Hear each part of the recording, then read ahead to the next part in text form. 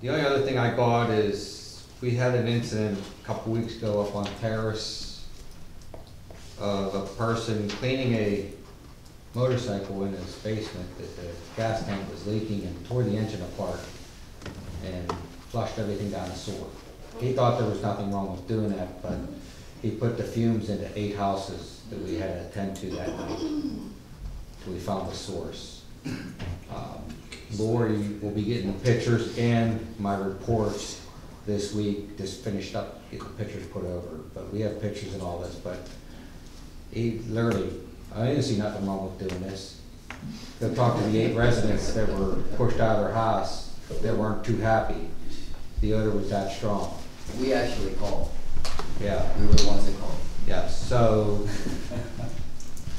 you know, my emphasis to everybody is, please don't wash things down the source. I mean, I can't emphasize it more than that, it's easy. But, yeah, he tore his motorcycle apart right on top of the sewer gate in the house. It's as bad as dumping the oil down the source. Yeah, well, that went down too, because he broke the motor, we got pictures of the motor all broken down. Well, people used to go out to the curb and dump it in there. Yeah. Storm source, so. So, that's all I got for the president.